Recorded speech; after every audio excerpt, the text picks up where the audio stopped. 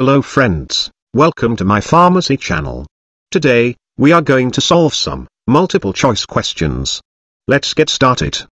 But before start the video, please subscribe my channel and press bell icon for notification of more upcoming videos. Let's begin. Question number 1. Malaria is transmitted by A. Female Anopheles mosquito. B.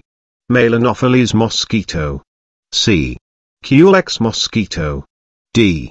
None of the above. Answer is A. Female Anopheles mosquito. Question number 2. Which of the following can be used in pregnancy to treat malaria? A. Quinine. B.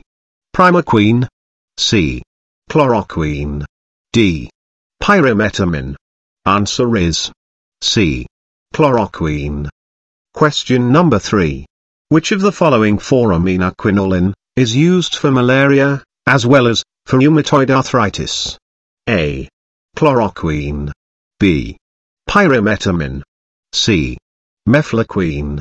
D. Amiodarquine. Answer is A. Chloroquine. Question number 4. The anti-malaria drug belonging to pyrimidine derivative. A. Mefloquine. B. Pyrimetamine. C. Quinidine. D. Chloroquine. Answer is B. Pyrimetamine. Question number 5. Antimalarial dihydrofolate reductase inhibitor. A. Chloroquine. B. Pyrimetamine. C. Trimethoprim. D. All. Answer is D.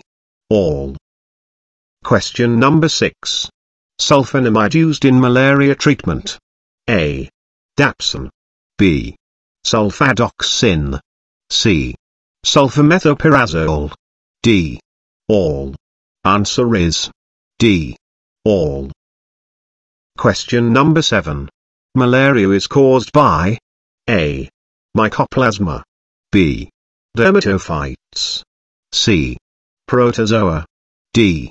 Spirochetes. Answer is C. Protozoa.